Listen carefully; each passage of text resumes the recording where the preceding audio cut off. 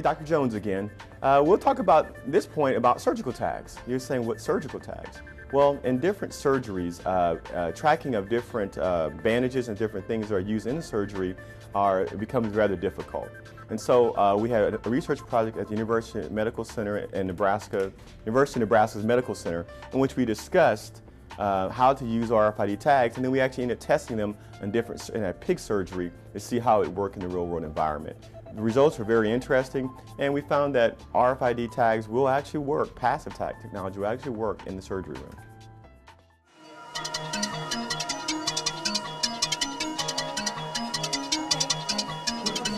RFID technology can help save lives in the operating room. Traditionally, surgical staff count the number of sponges and instruments before and after an operation to make sure nothing is left inside the patient.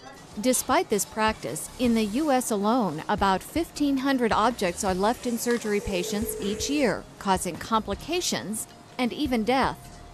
Working with researchers at UNMC, students in the RFID lab at the University of Nebraska-Lincoln find ways to solve this potentially lethal problem. Using an RFID scanner, surgeons can quickly locate tagged sponges in the patient's body.